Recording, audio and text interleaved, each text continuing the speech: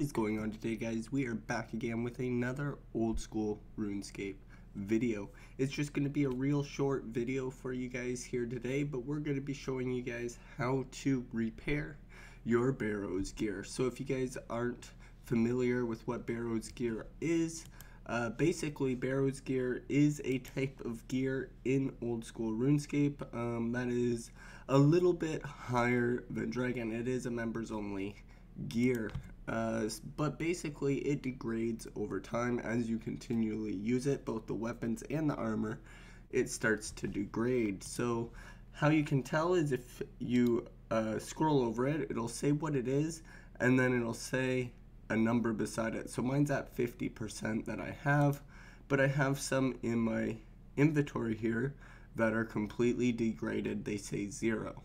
So we're going to go and show you exactly today how to go ahead and repair them. But basically, you're going to need to just go back to Lumbridge. So you can just hit the home teleport and then go to Bob, who is the axe salesman right here in Lumbridge, right outside of the castle. So once you go there, there are a few other NPCs, but Bob is just the easiest to get to.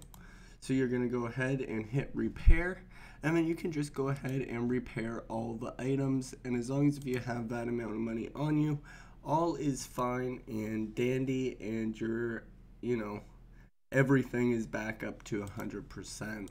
So guys, that is basically it. Very, very easy. Again, you just have the degraded item and the money, and you go talk to Bob and hit repair, and it's all said and done. Very, very easy to repair Barrows gear.